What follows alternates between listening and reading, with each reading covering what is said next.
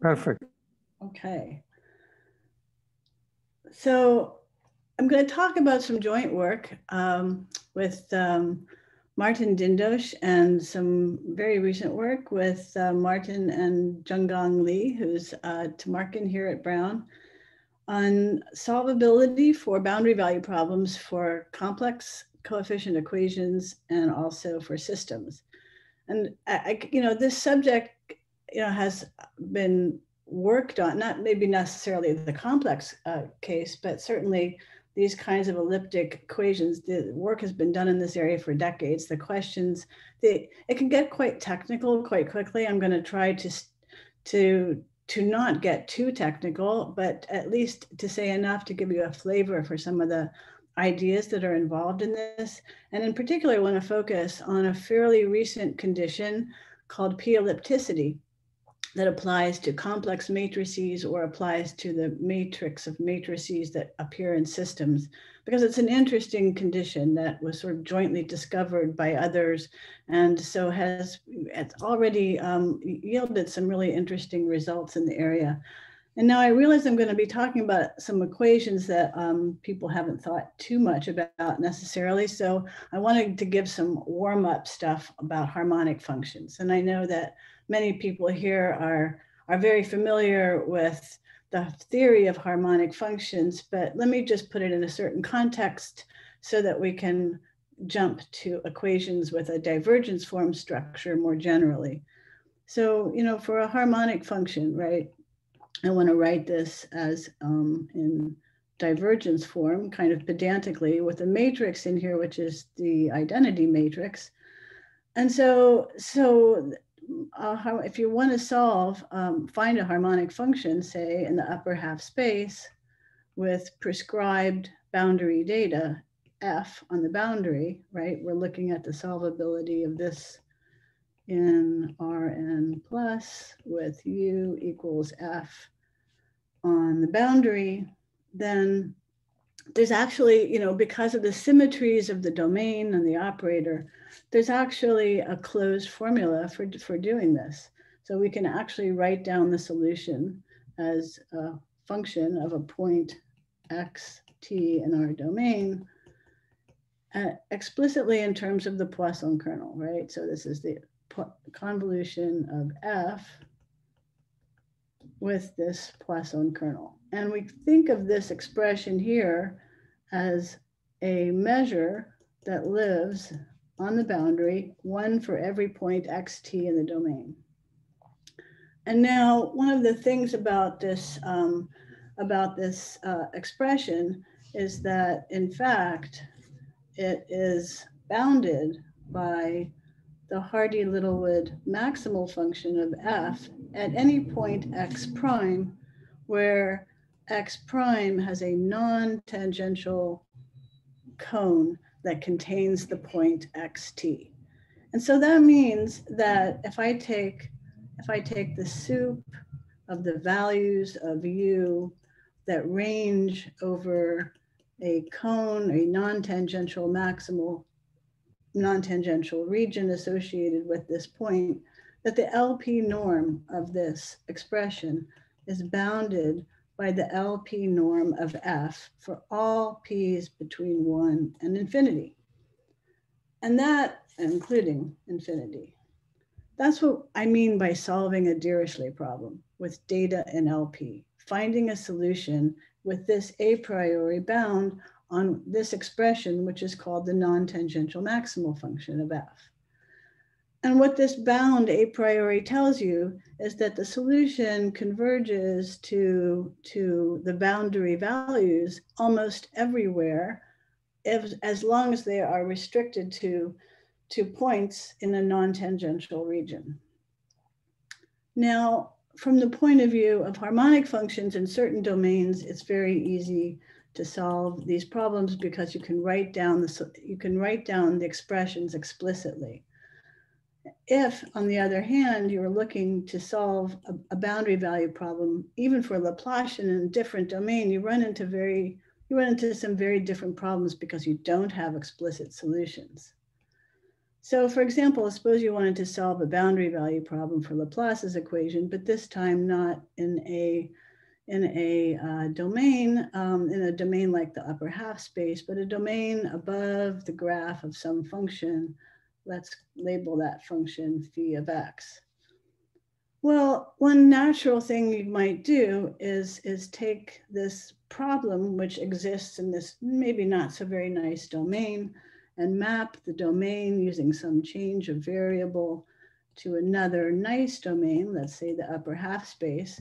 And in that case, your harmonic function, u, will be mapped to a function v, and the v will no longer be harmonic, but it will satisfy an equation with similar structure. It will be a divergence form equation with a matrix A, which is not the identity, but depends on the Jacobian of this transformation.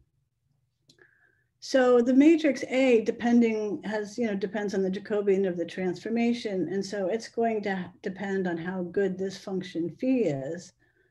And it could be just bounded and measurable, but it will still have some structure, and that structure is called ellipticity. So there are many ways actually of landing in this area where you're studying divergence form elliptic equations with bounded measurable coefficients. And let me just emphasize that this condition of ellipticity means that this form is strongly positive definite. So that's the ellipticity condition, the thing that's preserved by that change of variable. Now, we have to define what we mean by a solution to such equations, since when we take the divergence, if the matrix A has coefficients that are not differentiable, we're not going to actually try to take those derivatives. So a solution is defined weakly as an element of a Sobolev space. And what we mean by a solution is if we were able to just express this as an integration by parts, right? So this is our analog of integrating LU against phi, which we express by integration by parts with this integral, which now you see makes perfect sense as long as U belongs to the Sobolev space. So this is what it means essentially for U to be a weak solution. And what we know about weak solutions goes back to this groundbreaking work of Giorgi and Nash and Moser in the 50s and 60s, who proved that every weak solution, even when the coefficients of the matrix are only bounded and measurable, that the solutions are actually Helder continuous of some order. So we have not every property, of course, that harmonic functions have, but we have a collection of really important properties that these solutions share with harmonic functions. A maximum principle, interior Helder continuity, a Harnack principle, which means that the infimum and the supremum will be comparable in a compact subset of the domain, with constants that only depend on the domain and not on which solution you have. And we can represent the solutions in terms of a representing family of measures, like our Poisson kernel, but we just don't have explicit solutions that we can write down, but we know that we can represent the solution as an integral against a measure. So we have all kinds of tools to deal with solvability of boundary value problems. We look at the measures, we look at these, and we look at the Green's function when the coefficients are real valued. But we don't have this necessarily in the case when the matrix is complex valued. So none of these things hold for solutions to complex equations. We don't have maximum principles, we don't have continuity, we don't of any sort. And so there's now a whole lot more that's going on in the case of complex coefficients.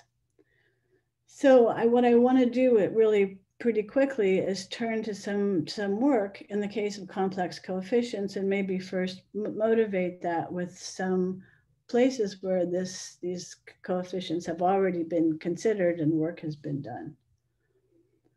So some results in the complex setting take place under the assumption that solutions to L satisfy already those things that we know about real valued solutions, namely this so-called Giorgi Nash Moser bounds, right? And so, you might be given a complex matrix and say, assume that it satisfies the Giorgi Nash Moser bounds, then here's what we can say about this.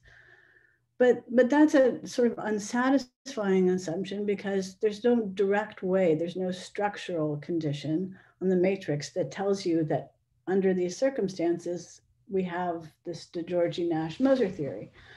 There is other work, however, that does focus on structural assumptions for the operator, things that are checkable in terms of looking at the matrix. And one of the most famous examples of this is the solvability of what came to be known after it was reformulated by McIntosh as the Kato conjecture for complex valued divergence form equations. Okay, so our ellipticity condition for complex equations looks like this. So this is the complex inner product, but we take the real part and we demand that be strongly positive definite and also bounded from above, which is not necessarily something that it's also something that we have to impose. So this is the ellipticity, this condition on L. And then the question that was posed by first Kato, but then really had to be reformulated by McIntosh to make more precise, has to do with the square root of this operator, right? So the question is, what is the domain of the square root, which comes down to asking, can you prove an estimate like this? On the square root of L as an operator, is this an L2 and is that bounded by the L2 norm of the gradient of F? So the homogeneity is right. L is a second order operator, so square root of L is a first order differential operator. And this was open for decades before this was solved in the early 2000s and brought in a lot of new sort of techniques and even more questions into this theory.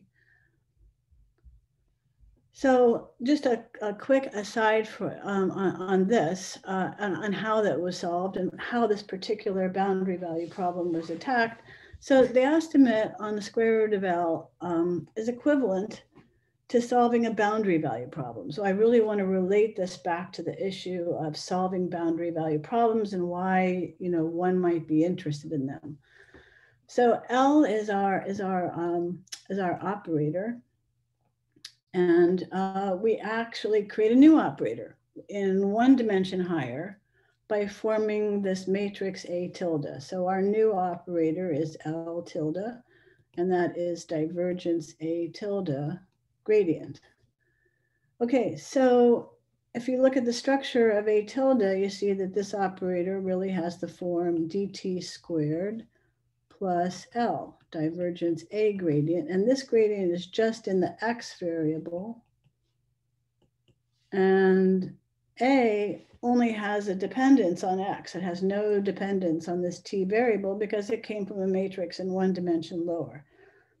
So the boundary value problem in question that has to be solved has to do with the solution to e to the T times square root of L. And the answer, and so what happens is that what we're looking at is a boundary value problem for an operator with a specific structure, namely this block structure and also this independence of the T dimension. So, I simply wanted to emphasize the fact that under certain structural assumptions, it is possible to solve a certain kind of boundary value problem. And maybe I should go back and say that that when you're looking at the solutions to this operator, what you need is, so this u of xt being this expression is a solution to this equation. You can see this formally, and what you need to do is solve this. What you need to do is prove some properties of the solution of this equation. Okay, so a structural condition on a matrix can lead to solvability of a collection of boundary values problems, which in turn can lead to solutions to other equations. And now I want to introduce some work that Cialdea and Maz'ya did in around 2005 and 2006. So in a series of papers, they defined a notion that they called LP dissipativity. And this was motivated by trying to understand these, this particular semigroup, which is the heat semigroup, right, for this second order elliptic operator, not the Poisson semigroup, which would have the square root of L in there. So they wanted to understand when the solution, when these semigroups are contractive in LP. It's a question that is always, the answer to that question is always when the second order operators are real, but it is a question for complex coefficient operators. And they formulated a structural condition on matrices, which in 2016-17, Martin Dindos and I reformulated in a stronger way and looked at the following condition on matrices. So this is a condition on a complex matrix. This inner product down here is the complex inner product. And so this is the condition that I want to focus on, which has come up in other ways as well. So the matrix is a matrix A with complex coefficients. We'll say is p-elliptic if we have a relationship between this bound mu of A, which is now something just structural, just associated with the matrix A, something presumably one can check if you're given a specific matrix. And this quantity in here, 1 minus 2 over P. Okay, so there's a couple things I want to say about this. The first thing is that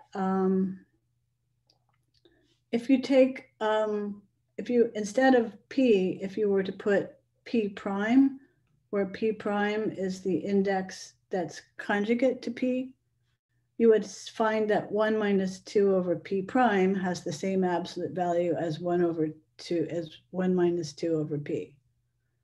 And so it turns out that there's some symmetry in this condition between an index between a number P and its conjugate index P prime. And so that's going to be important to us. Now, the condition on p-ellipticity was formulated independently and almost at exactly the same time. Their paper appeared on Archive as this paper by Martin and I. It's by Carbonaro and Dragicevic. And then in fact, they used the term p-ellipticity, so which we immediately started borrowing that term. And so for P bigger than 1, here's their definition of p-ellipticity. We're going to define a linear map in the following way. So P and P prime are conjugate indices. And Carbonaro and Dragicevic show that the matrix is p-elliptic in the sense of, this definition, if and only if this condition holds. So this condition, sort of structurally looks a lot more like the ellipticity condition, except that this inner product is with this other form.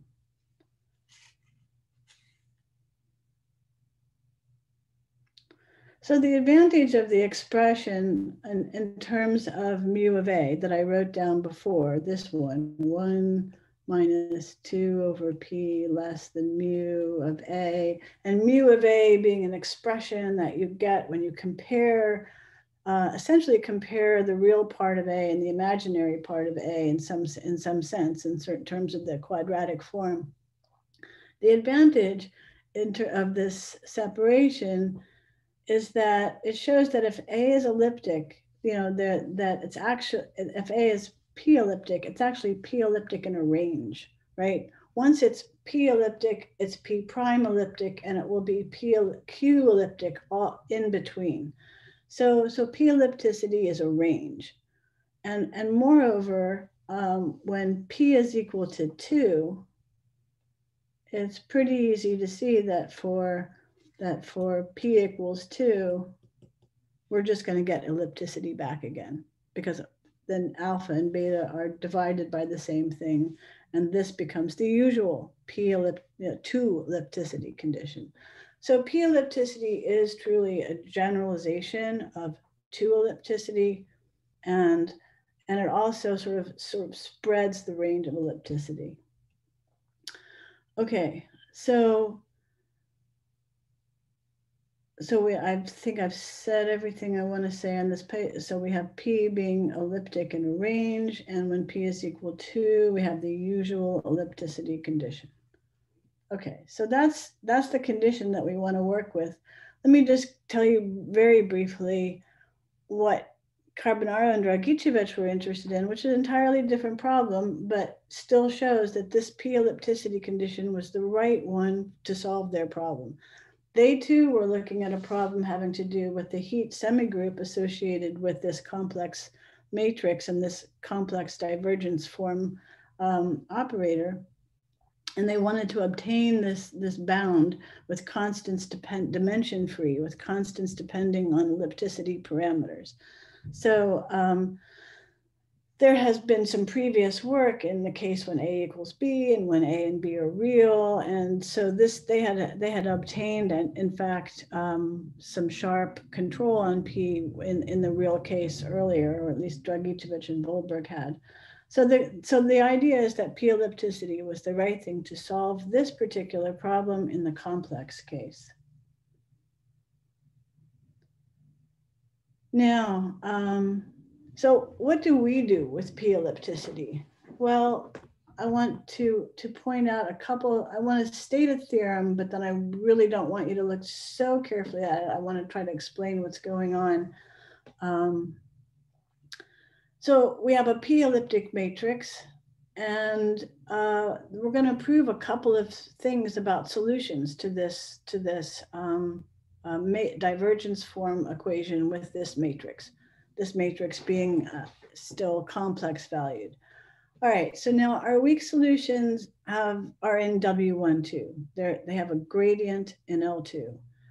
So the solution itself has some integrability. Of course, it's in L2, but it's actually a little bit better because of the Sobolev embedding. So we have some integrability on our solutions. But beyond that, we don't have any particular higher integrability on solutions.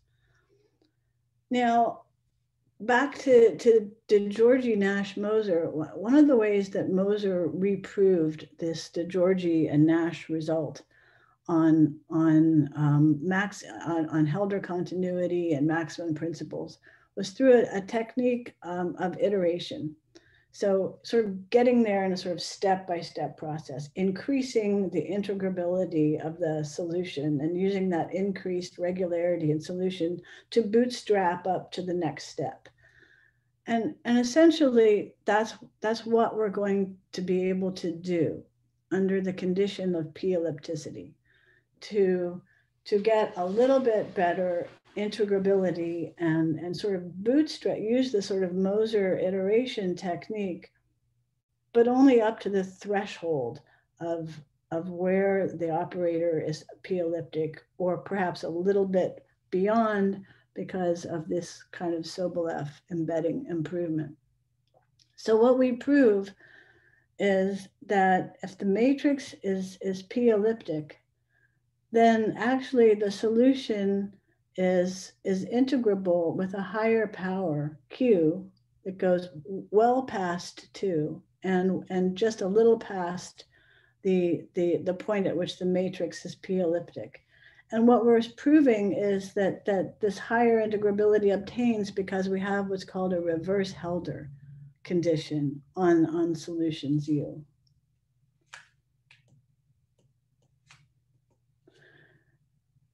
The second thing that's being proved here is a higher regularity condition, namely that this expression U, which is essentially U to the P over 2, belongs to W12. So the p-ellipticity gives us higher regularity on the one hand and higher integrability of the solution on the other hand. Not all the way up to L infinity. We cannot conclude that our solutions are bounded, satisfy a maximum principle, etc. And the main way that p-ellipticity is used is in an estimate that takes the following form. So here you see this expression that occurred on the left-hand side of this inequality here. And how are we going to use this? How does this relate back to the equation? Well, it relates back to the equation because we can express this as something that has to do with the matrix in here. And let's take a look at this back in the case for just ellipticity when p is equal to 2. When p is equal to 2, this is just basically the usual expression with a grad u in here. And over here on the left-hand side, we would have the gradient of u squared. And you see that this is just really an application of ellipticity to the complex matrix A. And so what we're saying is that when we look at p-ellipticity, we can get a similar kind of expression involving the matrix A and our expression over here, which is grad u squared u to the p minus 2. So why is an expression like this useful? Well, once you've introduced a grad u, you've introduced the equation. And so you've introduced the ability to integrate by parts and to get back to the boundary and so forth. So this turns out to be sort of this main point in some sense of what the p-ellipticity condition gives you. And if you go back to the papers of Cialdea and Maz'ya, you'll see expressions that look like this in their paper where they were proving that this had a sign. And what our p-ellipticity condition allows us to do is to strengthen the inequalities that are in this work of Cialdea and Maz'ya and relate it back to expressions that we want to be able to integrate essentially. Okay, so I want to talk a little bit about what the implications of this are for boundary value problems. And in order to do that, I want to introduce a further strengthening of this theorem that we found in a paper of Feneuil, Mayboroda, and Zhao. So let me just go back one more time to this result. So we have this expression, and this holds on. So this holds on an interior ball, right? Here's our domain, and here's our interior ball. It has radius r, distance r to 2r to the boundary, and so this is all interior estimates. So these are all interior balls on the boundary. What Feneuil, Mayboroda, and Zhao did was extend some of these same regularity estimates to the boundary. Actually, they did this in the context of some interesting questions about lower dimensional boundaries and degenerate operators. So they sort of took this p-ellipticity condition and really extended it in other ways. But I don't have time to talk too much about that. Let me just say what they realized could go all the way to the boundary. So the picture here is, you have a domain omega, and this B intersect omega is a region close to the boundary. And in this region, what we're assuming is that our solution is 0 here. Formally its trace is 0, but well, let's just not worry too much about some of the technicalities. So we have a solution which is 0 here, and now we're going to look at these expressions inside, but now on a ball that's on the boundary, and we're going to be able to say, we're going to be able to get the same sort of natural expressions. This thing, if gradient of u was really like u over the distance, we would get another 2 powers of u with the r, another 2 powers of u with the r squared there. And here is our reverse Helder inequality, but it's now valid, right up to the boundary of the domain.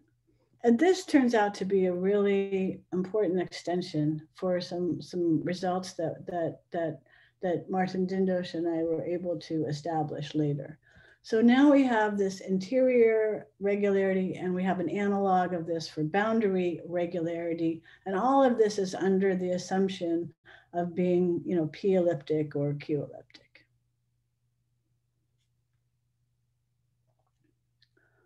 Okay. So one of the things we were able to do, which I wanted to explain a little bit more in the context of systems, which I'm going to try to spend a little bit of time on, is using this boundary regularity, and and a theorem that was it's really a valuable theorem in that it's general real variable result applied to this that was observed independently by O'Share and by Shen.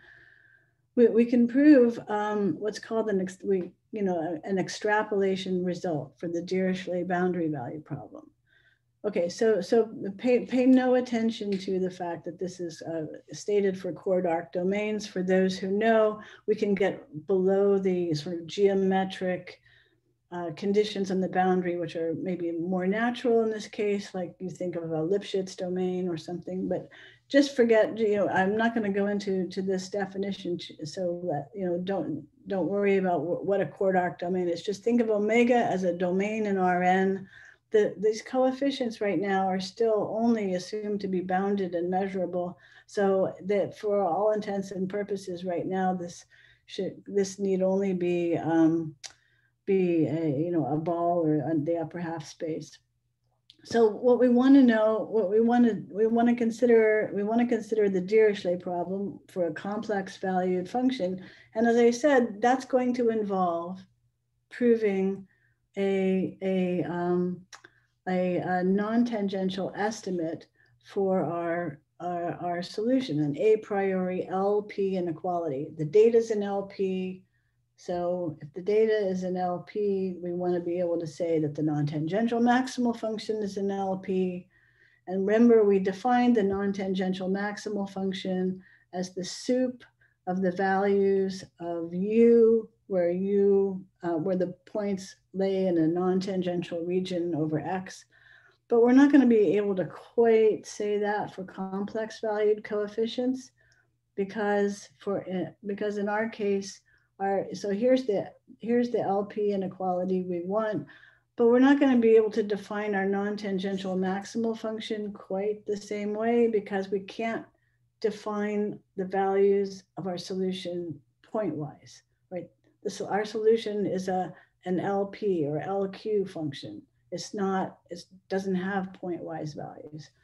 So we have to be a little more careful about how we define our non-tangential maximal function in order to get the sort of non-tangential convergence to the boundary. So instead of taking, you probably don't want to look at all that stuff, just let me draw a picture.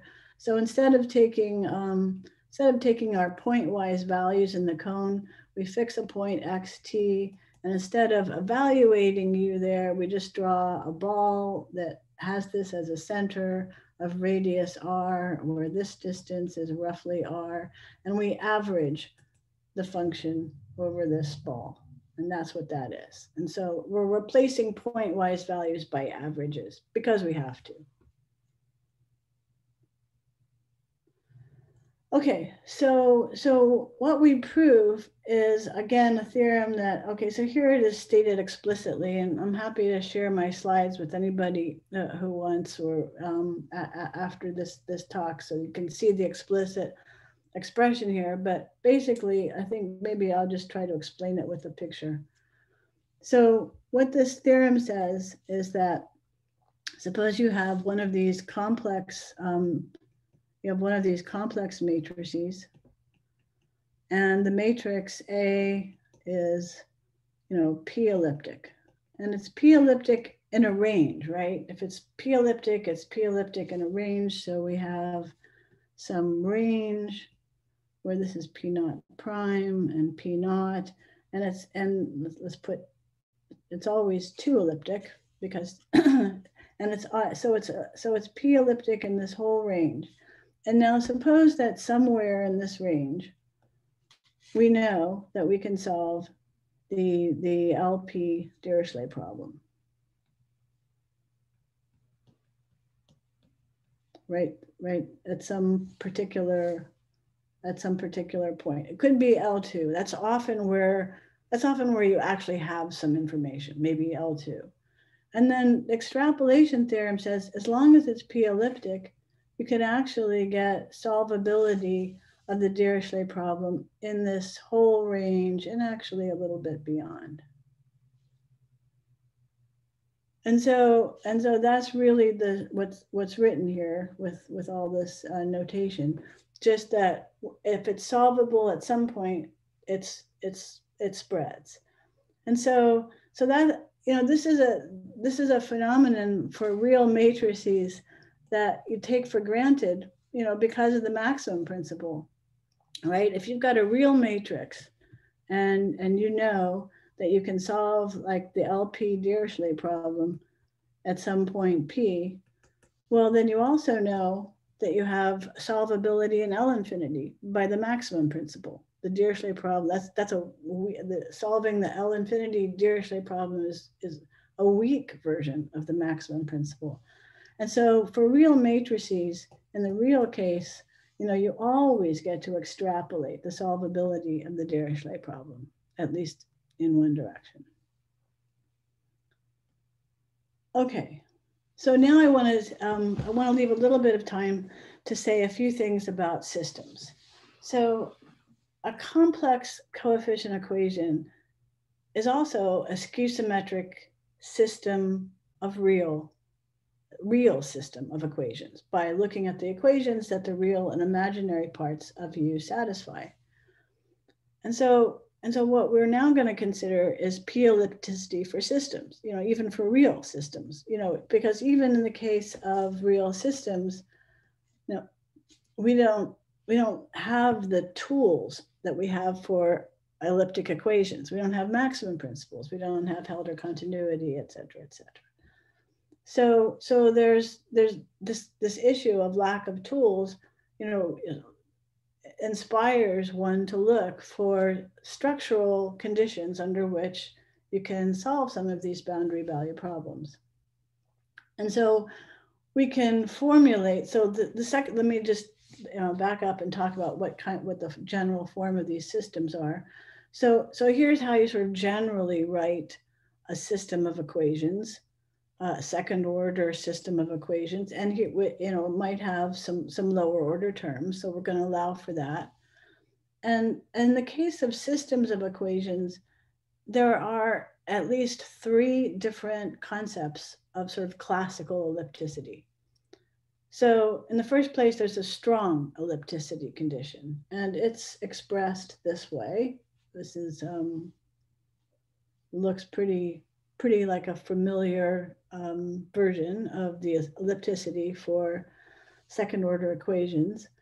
And it's usually referred to as the Legendre condition.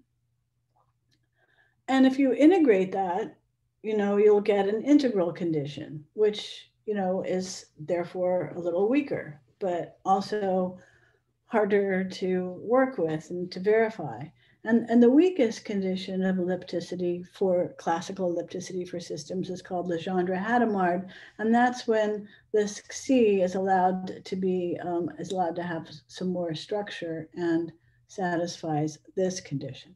So there's sort of these three different conditions, and what we did with Dindos and Zhonggang Li is we introduced sort of analogous p-ellipticity condition for analogous for complex equations for systems. And this coincides with exactly what you would get for p-ellipticity for complex equations if you regarded them as a real elliptic system. And we have proven sort of the analogous relationships between strong integral Legendre-Hadamard p-ellipticity conditions as holds under the two ellipticity conditions. And interestingly, we also can prove this extrapolation of the Dirichlet problem under these conditions. So here, just to give you a flavor of what the condition looks like, strong p-ellipticity looks like this. And here, this notation, we introduced some new notation in here. So this C of omega has this definition. And again, you see that when P is equal to 2, this just goes away. And we have a kind of strong, we have the usual Legendre strong ellipticity condition. So for P equals 2, again, it coincides with Legendre classical p-ellipticity. And then, so we also formulate an integral version of this, and we formulate a Legendre-Hadamard version of this. And, we apply this to a couple of classical systems, including the Lamé system of elasticity. So let me just take the last 4 or 5 minutes to say a few things about the Lamé system and what we get from that by applying this structural condition, or trying to understand when it holds and what that might tell us about solvability of the Dirichlet problem. So here's the Lamé system. And if we write this in the general tensor form, we're looking at an equation where these are our coefficients. Now, interestingly, we can write this equation in several different ways. And in a paper of Dindos, Huang, and Maitreya, that under certain natural assumptions on the Lamé coefficients, which are not necessarily continuity, the corresponding, or differentiability, the corresponding LP Dirichlet problem was shown to be solvable for P actually P near 2, right? So this is basically P near 2. And in their paper, they relied on the fact that this equation can be written in multiple ways. And to be precise, for some auxiliary function R of X, this equation, I guess I didn't check this twice. And this equation can be written, in this fashion where you introduce this parameter R. And the point of introducing this parameter R is that when you formulate ellipticity, or more generally, p-ellipticity, the parameter R plays a role. So when P is equal to 2, it turns out that A of R satisfies this Legendre-Hadamard property when mu is positive and lambda is bigger than -2 mu. This is a reference to Brown and Maitreya.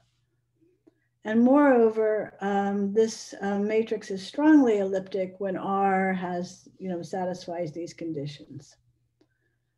So the aim is to choose an optimal R to ensure p-ellipticity, and therefore to extrapolate the solvability of the Dirichlet problem from L2 to the entire range of p-ellipticity. So that was the objective. And so for sufficient conditions, we worked on verifying strong ellipticity. We wanted to find the largest range of P such that, and now here's our matrix p-ellipticity condition written out specifically for Lame. And we wanted to show that this was larger than this. So this is the kind of optimization problem we tried to find. In other words, we have a choice of R here. And so we're trying to find the best R that makes for the largest range of P. So fixing the point X and relabeling these parameters in this way. So just to make this notation just a little bit simpler, the condition ended up looking like this. And so there's, I know you're staring at a lot of notation right at first, but I just want to give you a sense of the kind of optimization problem that goes into this. So in any effect, we arrive at a result to the effect that, well, this expression has to be bounded by some constant that depends on n, depends on the parameter lambda, it depends on the parameter u, and we actually have an exact expression when n is equal to 2. So let me just say that, for example, one of the conclusions we can draw is that when lambda over mu is in this range,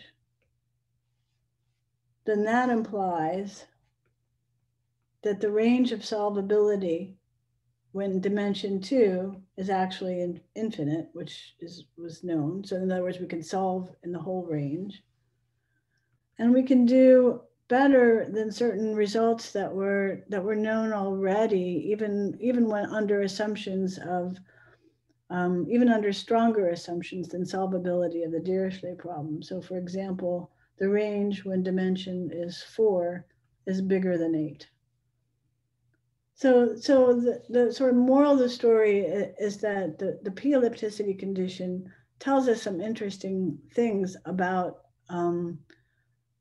solvability of the Dirichlet problem, not just for complex equations, but also for systems. And this is just sort of the beginning of exploring what's going on with systems. And there are a number of open questions that remain. And this extrapolation of the Dirichlet problem is sort of just one boundary value problem that one might consider for equations like this.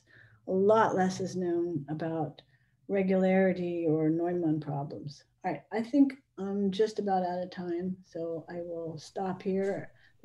I left a little blank page for questions, but I also have some references to share, which after I tech this file one more time, I will be happy to share with people.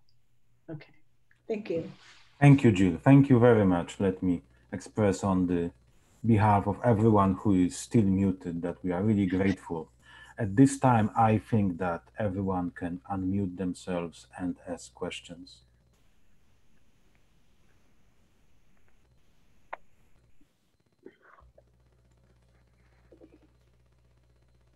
I can ask a question. And who's that? Can anything be done for quasi-linear equations in divergence form? I quasi-linear. So I haven't thought about that. Maybe some colleagues that are on the line might have. The slide in our class. I'm sorry? Yeah, so again, I don't have much to say for that. But if anybody else has something to add to that, please do.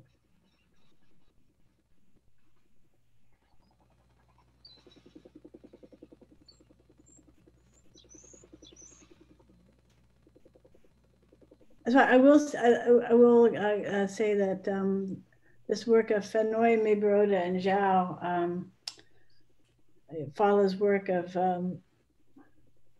Mayboroda and David and others on some degenerate equations in with lower dimensional boundaries. So they're looking at a sort of lower dimensional boundary and trying to find an analog of harmonic measure or elliptic measure there. And what they end up having to explore is a matrix that has a factor in it that it's related to the distance to the boundary of that, to that lower dimensional boundary, and that gives rise to a degenerate equation. So in that context, even they were able to provide some new results using p-Ellipticity.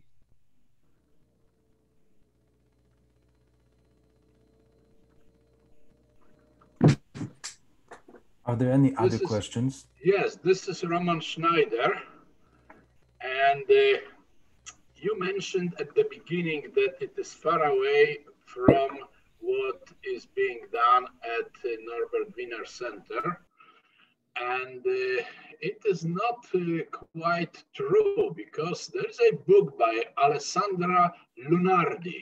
She's the professor of mathematics in Italy. I don't remember exactly at which city, who wrote a book about p-Ellipticity and well, applications of interpolation theory in this very classical sense to p-Ellipticity. I think it was more into classical case, because we needed this book to use certain techniques in Euclidean Jordan algebras regarding, say, restoring theorem. So that's what it is. It is some bridge. This is what I wanted to make comment on. Oh, well, okay. So I don't recall saying something was far from what was happening at the Norbert Wiener. Oh, maybe I understood it that way. I certainly, yeah, I didn't mean to say that. I just meant to imply that not everybody had, was as familiar with certain issues and divergence form elliptic equations as, but anyway, I'm curious about your reference and would love it if you could email me with that or put it into the chat. Absolutely, absolutely, I will do it. Okay, thanks very much. Thank you very much. I also want to add on behalf of the Norbert Wiener Center, if I may speak for it, that we feel we are very inclusive, and as time passes, we would like to incorporate all areas of mathematics into our interests. Are there any other questions? No. So I have been to the Norbert Wiener Center and given a talk. It's been several years, but I had a tremendously great experience there, and I'm really very pleased to be invited back, and I thank you for your attention today. Thank you so much. We really appreciate your time, Jill. Thank you for coming back to the Norbert Wiener Center again. Thank you. Thank you. My pleasure.